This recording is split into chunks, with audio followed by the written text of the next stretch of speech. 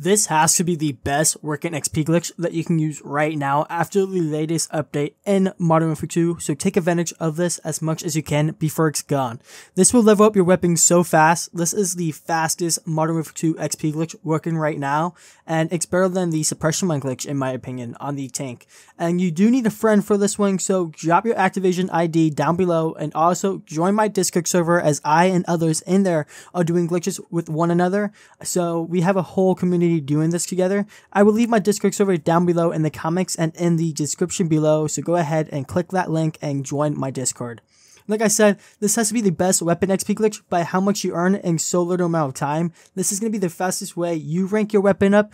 So without wasting too much more time, go ahead and drop a like on this video for this insane glitch. And as well as subscribe to my channel for more Modern Warfare 2 glitches as I do post every day. You want to go to the co-op mission and you want the Defender mission Mount Zaya. So go ahead and load that mission up. And once you load it up, you're able to choose a class and get to pick a class. You want to pick the medic class as this will save you so much time because you will be reviving your teammate.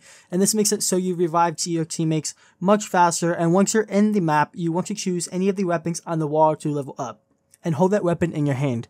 Once you have the weapon you want to level up in your hand, you want to make your way to the area of the map that I go, so just follow me, and from here you want to have your teammate to go out of bounds, and it will basically instantly down him, and you want to revive your teammate over and over again. And each time you revive your teammate, you get XP for it, and the best way to do this glitch with the other person is you want to switch out every 10 minutes or so both of you get XP for it, and actually both people doing this glitch get XP, so the person that is reviving gets more XP, but the person going down over and over again gets XP as well, just not as much as the other person.